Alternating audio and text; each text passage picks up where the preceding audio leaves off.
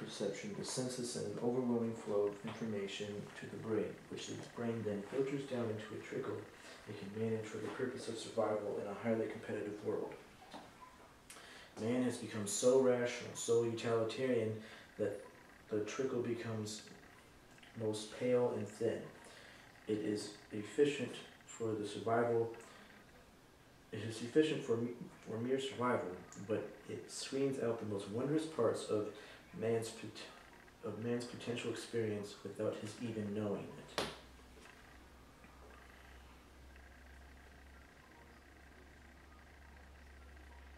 The whole thing was the experience. This certain indescribable feeling.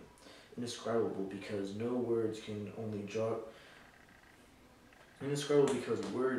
jog the memory, and if there is no memory of the experience of the barrier between the subjective and the objective, the I, the personal and the impersonal, the I and the not I, disappearing, that feeling.